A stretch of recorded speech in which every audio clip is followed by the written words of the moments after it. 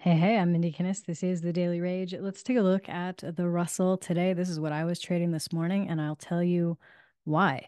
It was the only one at the time and looked pretty strong.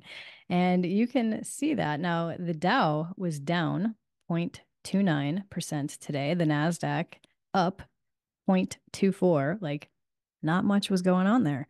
The Russell actually made over a percent of gains, 1.33, and the S&P was just 0.23. Like these three were just weak sauce today. So I chose to trade the Russell.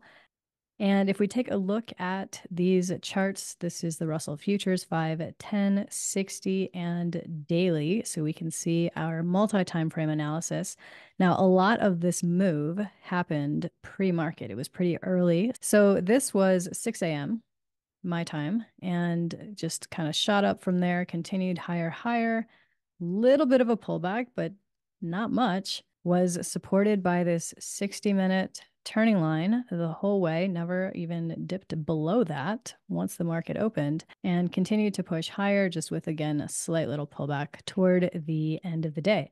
So if we look down here on the daily, our next target would be these recent highs here around 2071, followed by, what are these up here? About 2098. So we're talking the big 3000 coming up soon. As a heads up, Apex extended their sale, so you can still pass in one single day. Even though I'm not a huge advocate of you pushing it, it's still a great opportunity if that happens.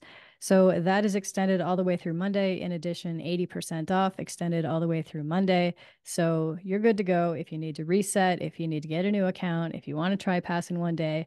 All those things are available to you this whole week. I'm Mindy Kinnis. Thanks so much for watching.